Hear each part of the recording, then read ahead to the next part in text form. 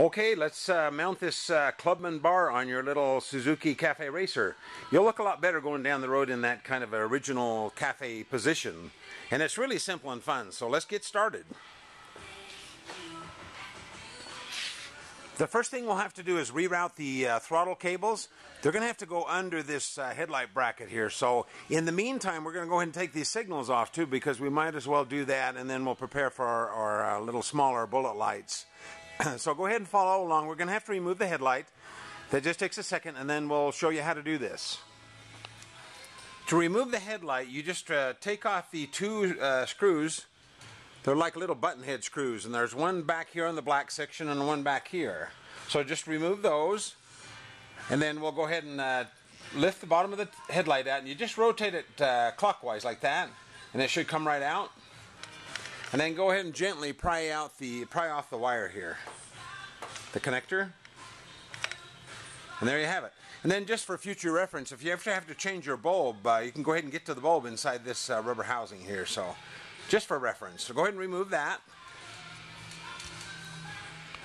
Next, we're going to unplug the signal lights. So go ahead and unplug the single wires, just the small square connectors. You just lift up on the tab and then pull it out. And go ahead and do there. There's one black and one gray. So go ahead and disconnect those two, and then we'll take these signal lights off. To remove these signal lights, there's a rubber cap behind the bracket here. So go ahead and remove the rubber cap, and then take the nut off, and then the signal light will slide out of the hole. And then the nut and the cap will slide off the end of the connector there. We want to keep these connectors because we're going to use these for our new lights. So go ahead and take both signal lights off. Now we want to remove this this bolt here. It has a washer underneath, and then on the inside there's a big washer and a nut. So go ahead and disconnect those, pull the bolt out, and then we'll slide this headlight arm out of the way. And then now what we want to do is we want to take the throttle cables, and we want to just loop them down through so they end up underneath the bracket here. So we'll be like that. And then make sure that the brake hose is up on top like this. So brake hose here, and then the throttle cable under the bracket. And then we'll go ahead and put this back in. Remember, it's the bolt on the washer on the outside, and then the big nut and big washer on the inside. Before we mount our bar, we need to slide the throttle housing over the end of the bar there. So what I'm going to do, I'm going to take the brake hose and just swing it over this way, out of the way, like this. And then I'm going to, okay, the bar goes on the bike like this, with this U shape forward.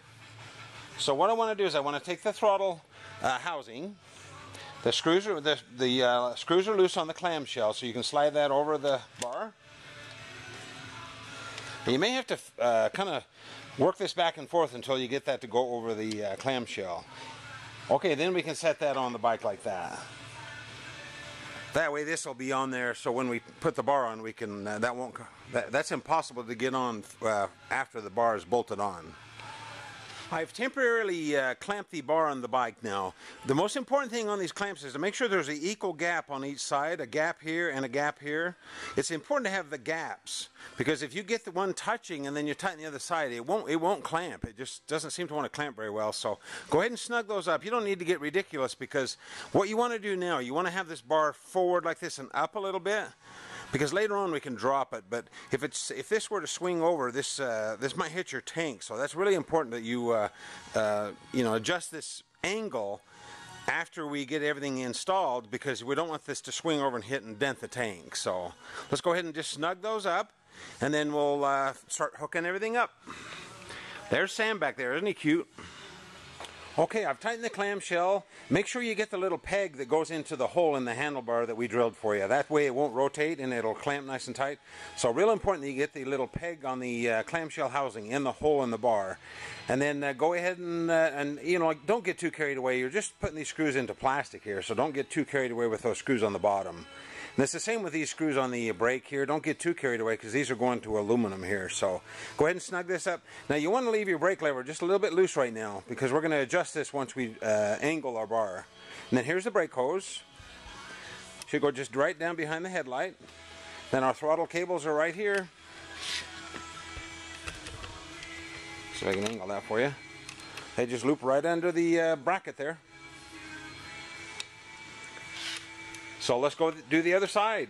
Oh, one other thing on the throttle housing. Make sure that it snaps back and it's nice and free. And then also make sure that you have a little bit of the handlebar showing right there. Because when we put our bar end mirror on, we don't want the bar end mirror to hit the grip and then it won't snap back. So make sure there's a little bit of the handlebar right there. Before we put our clamshell on, we need to slide the clutch lever over the handlebar. So slide that over and then just snug that little screw down there up a little bit. But we're going to still leave that loose because we're going to adjust that. And then we need to leave room for the clamshell housing here. Now take the screws out of the clamshell housing just like that.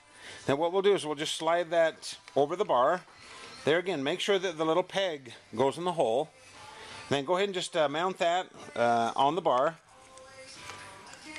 And snug the screws up. Again, it's plastic, so don't get too carried away. And then the wire is on the behind the fork tube here. So snug that up, and then we'll just about be ready to finish this up. I think I figured out a way to make this clutch cable work so we don't have to replace it. It's actually too long the way it is right now to bend over and go into the clutch lever there. So what we can do is we can go ahead and modify this area right in here. So I'm going to go ahead and grab a light and then I'll show you what to do. It's really simple.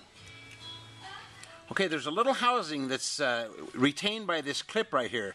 What we want to do is we want to release this housing so it slides down this way and allows the clutch cable to slide down. So really it's simple. All you need to do is just pull it out of the bottom like that. And then just push down on the cable. And then you can go ahead and loop that back in there. Clip that in there like that. Now we can go ahead and slide this cable up and down in that housing, and we'll go ahead and adjust the clutch. Now we can go ahead and hook our clutch back up. So what you do is you just pull the lever over like this and put the little keeper in there, in the bottom.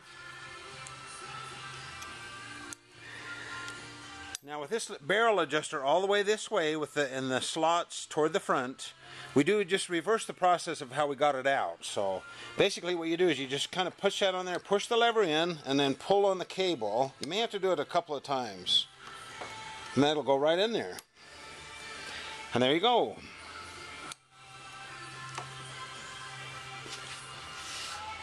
Okay, now that I've got everything mounted on the bike, I've adjusted the bar down to where I like the feel of it, and I want it to be kind of down as much as I can, but without getting too close to the tank here on both sides. Leave about a ½ an inch or more there. You don't want it to get too close.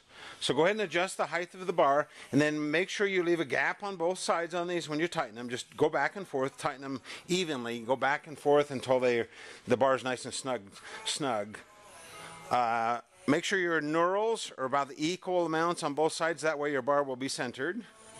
Then go ahead and adjust your clutch and brake levers to the angle that you want them. They'll have to droop down quite a bit because you'll be kind of leaned over. And then go ahead and adjust your clutch. Make sure there's a little bit of free play. Same with your throttle. Make sure there's a little bit of free play. And gosh, that's about it. I think once we get all that finished. Oh, and then I wire tied the wires up here. And oh, make sure you plug in your connectors too. There's a connector on the bottom of this one for the clutch. The bike won't start without that plugged in. And then your brake wires over here. Make sure you plug it in. Otherwise, the brake won't come on. So anyway, I think everything's about finished. All we got to do is just put this grip on this side. Oh, one last thing I wanted to say about the clutch cable. Now remember, you can move the clutch cable up and down from down below. You can slide it up and down. So basically what you want is the most straight angle you have of this metal housing here coming out of the brake lever. And so make sure that comes out as straight as possible by adjusting the slack up and down on the clutch cable.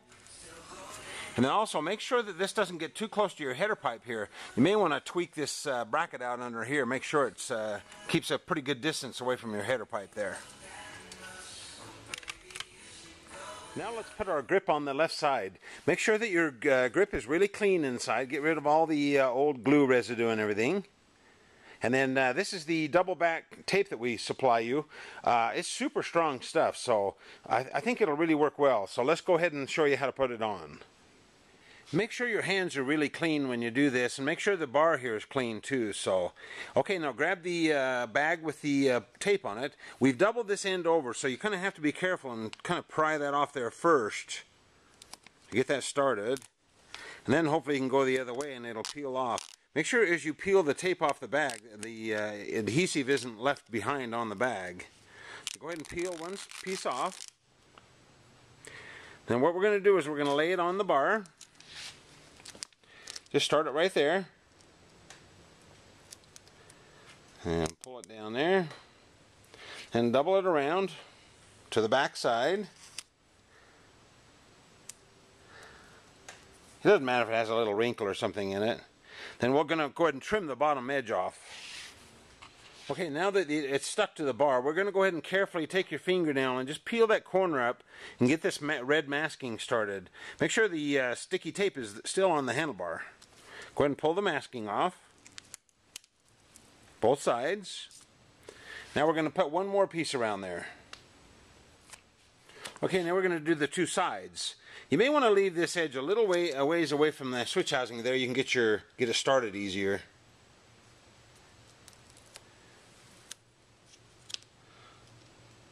I'll trim that off. Now we'll just take some glass cleaner and we're going to spray the tape and the grip, and then we're going to just slide the grip into place. So go ahead and spray the tape. Make sure you get real good coverage because you don't want any bare spots. You can go ahead and rub your fingers around on it a little bit too if you want. Then go ahead and wet the inside of the grip. Then we should be able just to slide it on there.